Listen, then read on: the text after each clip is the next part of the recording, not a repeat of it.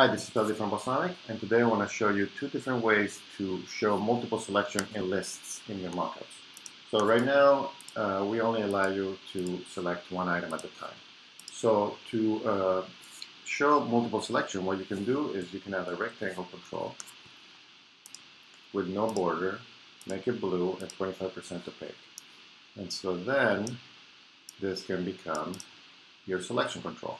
Now it looks a little bit different than the main one, so what you can do is say none here and then duplicate this as much as you want. You can even group this and make it a symbol. Selection rectangle. You can make it a symbol so that then you can use it easily from Quick Add or the UI library. And there it is. So let's say I'm going to select these two rows and the first row as well.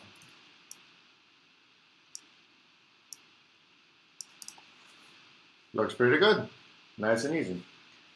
Okay, there's another way to do that, to do multiple selection, which is to do it this way. Takes a little longer, but the result might look a little better. So you can just take your list, duplicate it, change the selection to what you want it to be, to the other one, and then group the control, and then you can crop it.